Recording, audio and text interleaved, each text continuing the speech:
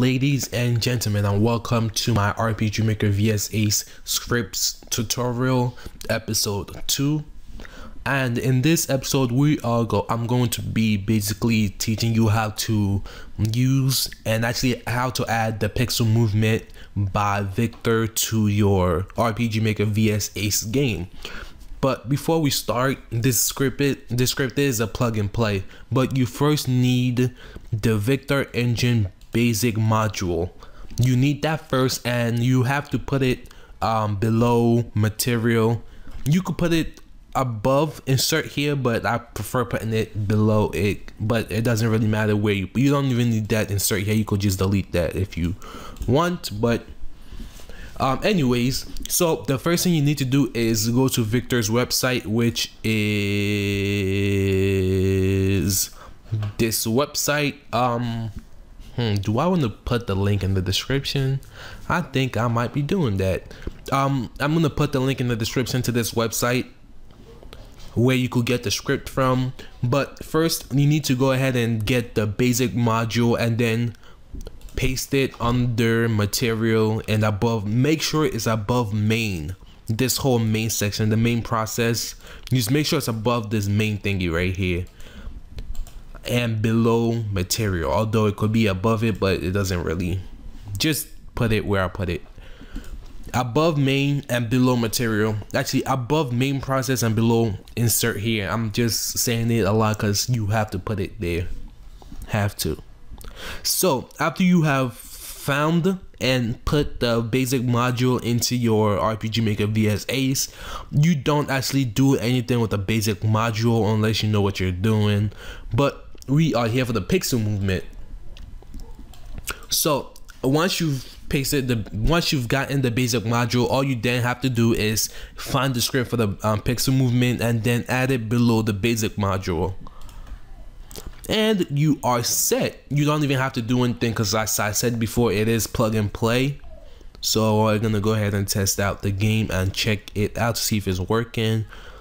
So the pixel movements that I've used in the past, they usually have an 8-way direction that you could go northeast or like northwest and then southeast, and then like you can move diagonally. But so when I installed this, I tried that at first, but it wasn't working. I'm like, did I do it wrong? But then I realized that it wasn't that kind of pixel movement. I actually do like this pixel movement, and I will show you stuff now with the pixel movement. So as you can see, I'm gonna try to move around the town to show you. So all the little collisions things that you're seeing is because of the script. I'm trying to show you those like that, and she's actually still on the way. See, that's one thing I don't like about most pixel movements, because things take up more space than they actually require. But anyways, as you can see, it's working 100%. I am going to show you how to add a few other options to your events. As you can see, the girl in the blue is moving one, it's not one tile, but it's just moving one pixel per move. I'm going to show you how to do that and how to add some other customization things with it. I'm just walking around the town showing you guys the script in action. Move out the way. She is still on the way, although she's clearly out of my way. Okay, there you go. Okay, now I'm gonna show you how to add those special customization options. So basically scroll all the way down here to where it says instructions, which it does tell you how to install the script. But we are looking at event comment box note tags. So the one that I did mention is this very first one: set up the number of steps each move command will execute. The default value is 8, means 1 tile. So if you put this and you set it to 64, she would move 4 tiles every time she moves. But if you set it to 1, she'll move 1/4 of them actually no, I want 4th, 1/8 of a tile, and then if you put it at 8, then she's gonna move 1 tile. So let's just show you what it looks like with this being 64. I did try this out earlier.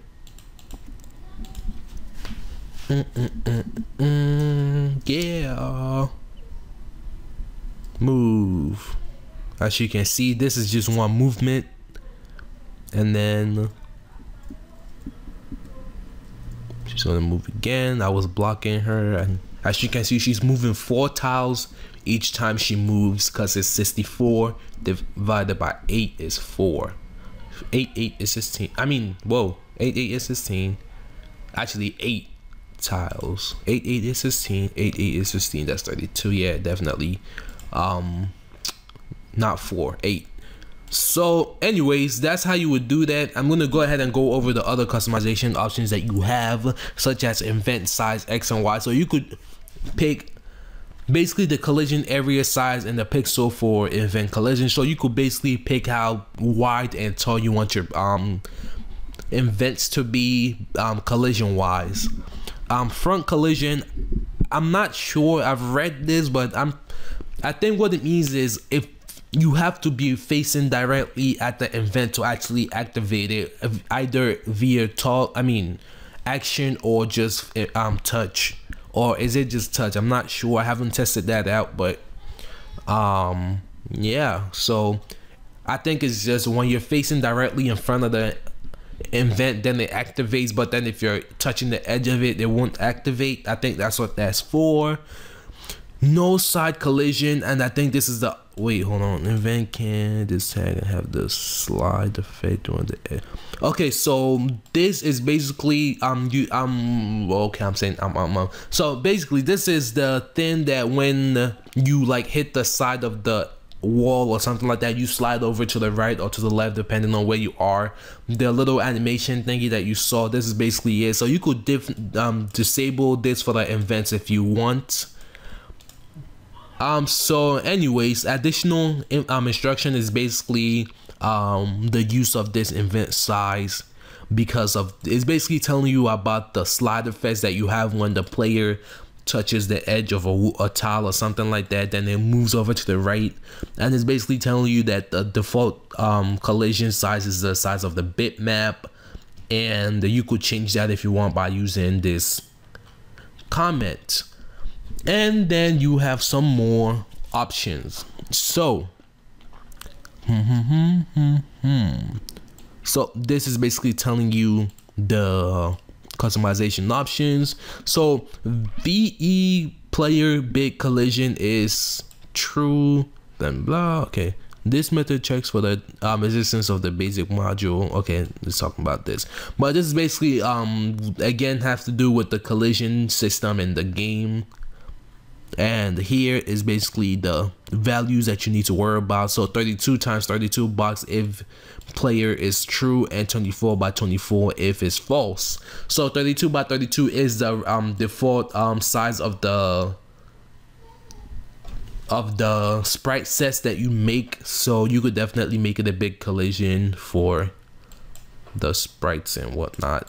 So that's basically what that's doing, and that's actually basically it for this system. Again, it's plug and play without that many customization options. It has a few that deal with the event comments that you could add to yourself, like the movement for the events.